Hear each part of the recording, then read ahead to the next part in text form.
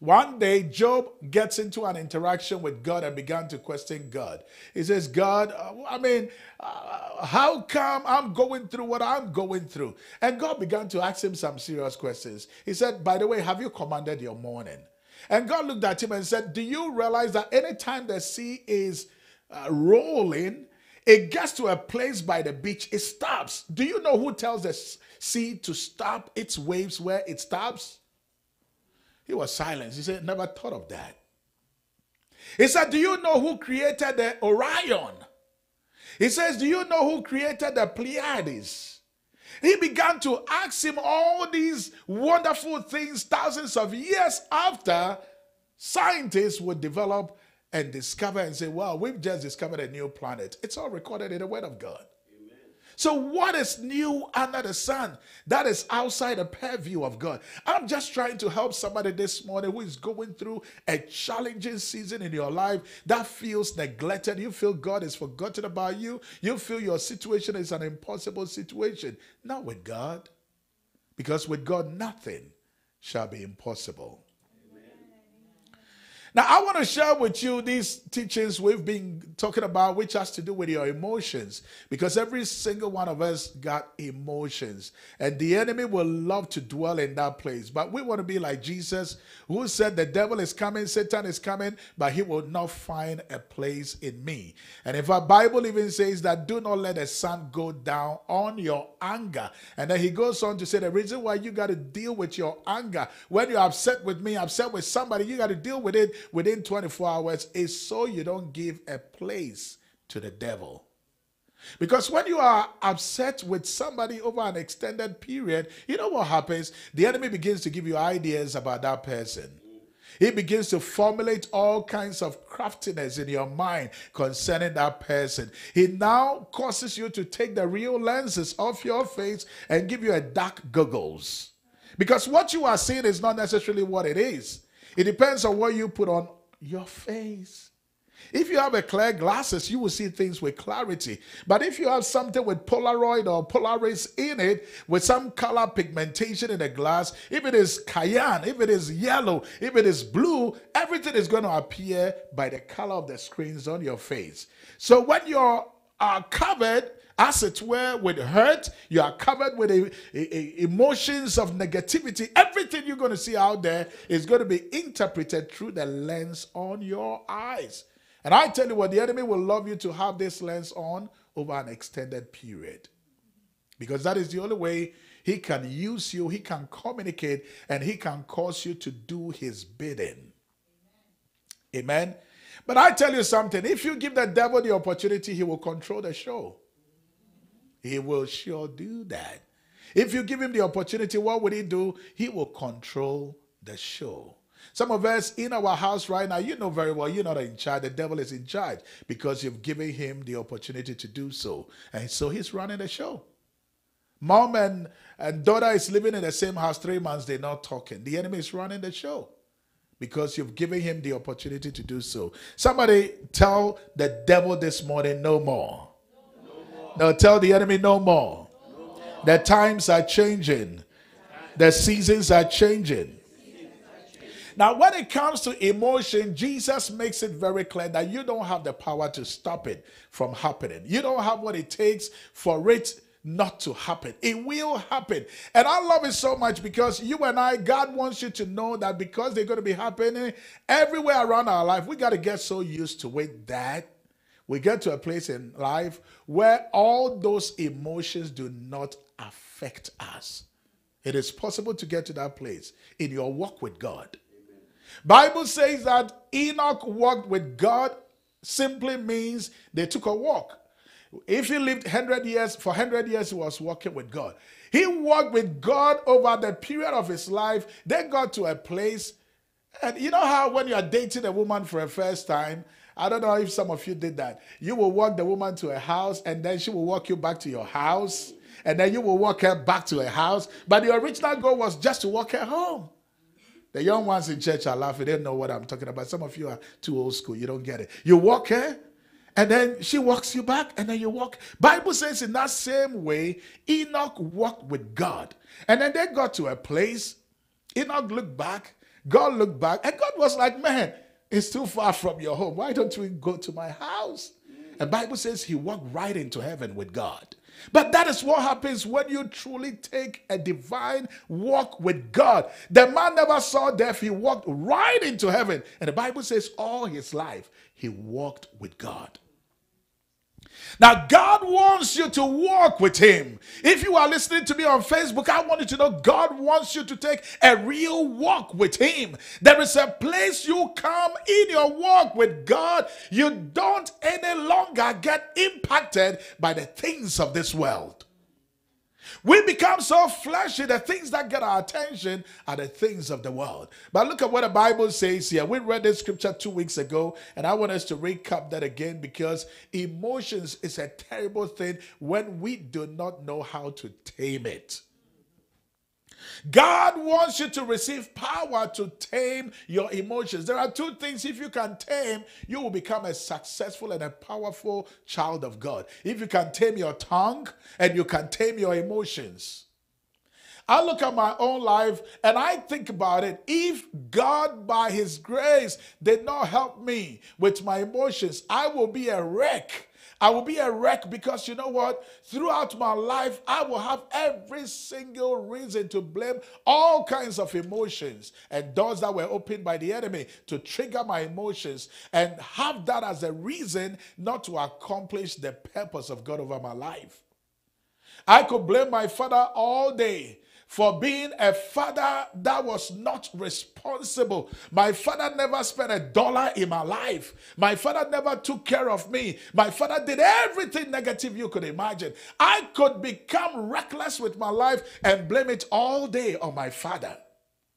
And there are a lot of people today whose life are being managed and controlled, as it were, by somebody that is dead and gone. My father died 37 years ago. I could be sitting here crying that I couldn't finish my GED because my father was not responsible. I could complain all day long and be emotionally charged and have that as a reason for being a homeless man on the street, for being a criminal in the street, for being a beggar in the street. I could blame all that all day on my father. But God wants somebody listening to me this morning to be responsible. You know, the children of Israel had a proverb. Anytime they were in some kind of bad place, they will quote that proverb. And you know what that proverb is? The fathers have eaten sour grape, and the teeth of the children are set on edge.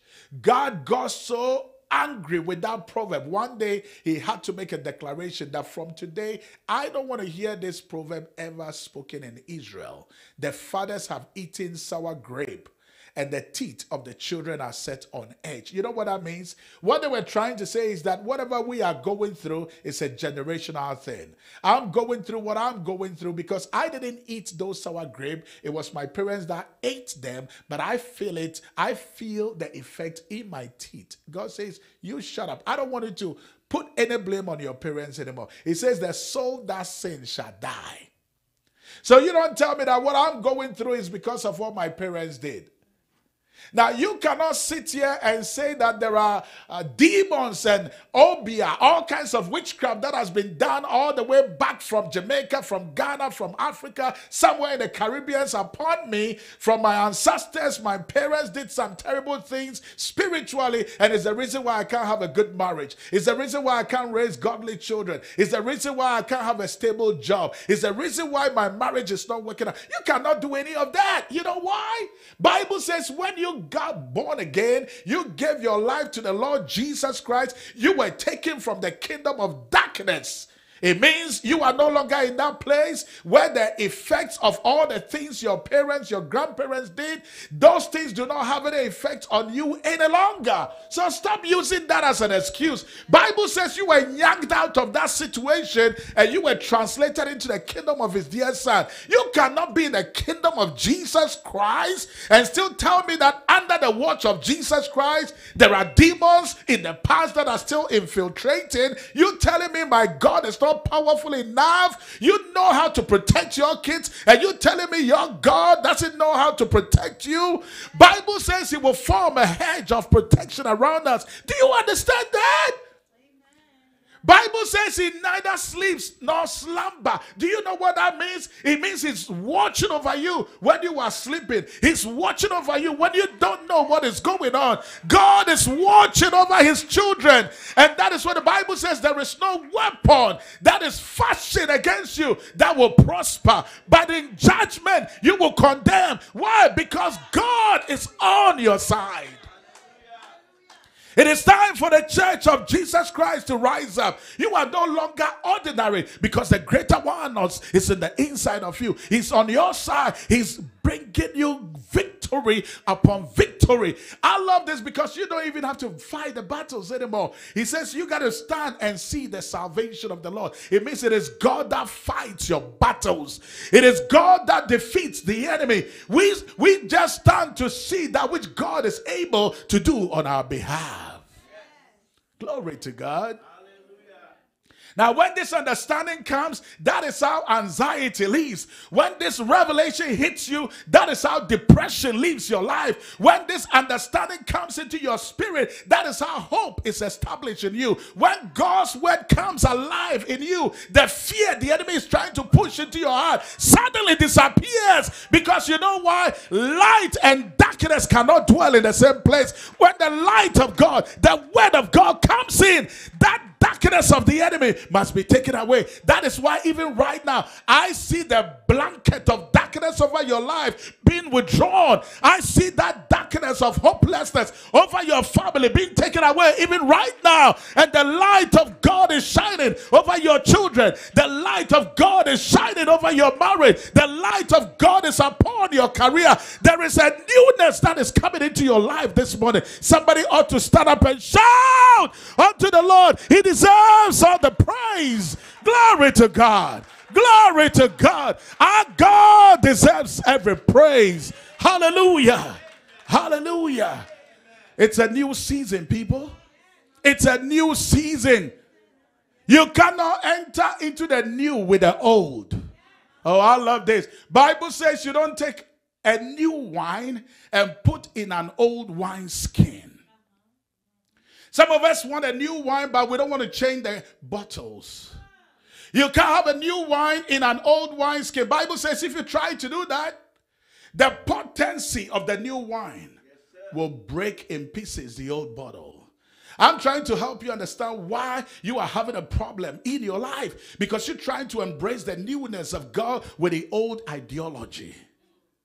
You cannot embrace the new things God is getting ready to do in your life until you change your mindset. Put the book of Romans chapter 12 on the screen. The Bible says that you must be transformed by the renewal of your mind. The only thing you renew is things that are expired. And if you are walking around with an expired driver's license, the cops are going to stop you. No wonder the demons are stopping us every step of the way, because we are walking with expired understanding of the way God operates. You know, I had an arranged message to preach, but let me allow the Spirit of God to flow, because somebody needs to come out. Somebody needs to come out of this challenging place. God wants to get you out. You're so young, you feel so disappointed about your life. You just think life is not going anywhere. I tell you, life is going somewhere. As long as Jesus is on your side, life is going somewhere. You are not what the system says you are. You are what God has already declared you to be. He said you are on top only and never beneath. He says you are the apple of my eyes. Do you understand who you are in Christ? You are the one. He died on the cross of Calvary for you. Bible says whilst we were yet in our sins, he died on the cross for us. That is how important you are in the eyes of God. Glory to Jesus. The book of Romans chapter 12 says, I beseech you, brethren, therefore, by the mercies of God, that you present your bodies as a living sacrifice unto the Lord, acceptable. Your living sacrifice must be acceptable. And he calls that as the basic sacrifice you could ever give to God. Your reasonable act of sacrifice. You know what he's talking about? He says you got to deal with your flesh. Deal with your flesh. Some of us are so stuck in the flesh, we can't move past that. Daddy did that to me 35 years ago. I just can't let it go. Daddy is dead. You had his funeral. You had a memorial service. And daddy in the grave is still controlling your emotions. Dead man managing your life. There are people that broke your heart. They disappointed you. They said they were going to marry you. They vanished into oblivion. You can't even find them. You can't trace them. You know those series they do on TV? Gone without what? Without a trace. He's gone. It's been 35 years. You can't trust any man anymore. And you have gotten to a place where you believe all men are just like him. It's still stuck in your mind. You just can't let it go. Some of you, that which happened in the past is even a good thing. That man was so good. So even though God is bringing you a new person in your life, you are judging everybody by that man's standard. And so you can't embrace anything new. Bible says that you must do what? Present your bodies as a living sacrifice, holy, acceptable unto God, which is your reasonable act of service. And how are you going to do that? Look at verse 2. It says, this is what I wanted to do. I wanted to take your body. I wanted to take a knife and self-murder yourself. Because you don't put any animal on the altar of sacrifice without killing it. True? How do you sacrifice without killing it? God wants you to shut the mouth of your emotions. You're so sensitive. You are sensitive in the office. You are sensitive at home. You are sensitive to everything except the Spirit of God. How do you walk in the Spirit and mortify the flesh? God is speaking, you bind. That is a devil. How you know what I'm going through and you want me to sow my last seed? I bind you, devil. You're so much in the flesh, you can't even pick the things of the Spirit. He says, you are not longer supposed to conform to the world I brought you out from. You know, God can take you out of the world, but it's your job to take the world out of you. God would always get you out of Egypt, but it's upon you to take the Egypt out of your heart. And how do you do that? Bible says cleansing only happens by the hearing of the word. And if you don't want to spend quality time hearing the word of God, how do you cleanse yourself? He took them out of Egypt. But every challenge that comes, they said, if we were in Egypt, we should be having lunch by now. If we were in Egypt, we should be eating some watermelon. Those are watermelon Christians. Or we should be having some garlic. Those are garlic Christians. They've been taken out of Egypt, but their mind is still in Egypt. They've been taken out of the world, but their heart is still in the world. That is why God says, these people, you don't know them. They talk about me all day with their mouth, but their hearts are far away from me. You see, God doesn't judge your faith by your mouth. He measures your faith by your feet. The steps that you are taking, the decisions you are making based on the word of God. That is how God judges your faith. It is not the things you say, because talk is cheap. Everybody can talk a good game until you put them on the field. It's easy to talk a good game. Oh man, he missed that. Oh man, that was so easy. How could he miss that? Put that same person on the field of play, and let's see what a person would do. It will be a disaster. Talk is cheap. He says, you're no longer supposed to conform to the pattern of this world, but you must be what? Transformed. Transforming is a powerful word. It's unfortunate in our world today. We've used trans for too many bad things. Trans something. But God truly wants you to be transformed. And the transformation God wants you to have is a transformation that happens in the mind. I need you to understand that your mind is the greatest place of engagement with the enemy. Do you know how many times you are thinking of one thing over and over again? Should I not? Should I not? You do that millions of times within a week over one little thing, because there is something God is prompting you to do, and at the same token, the enemy is prompting you to do the direct opposite.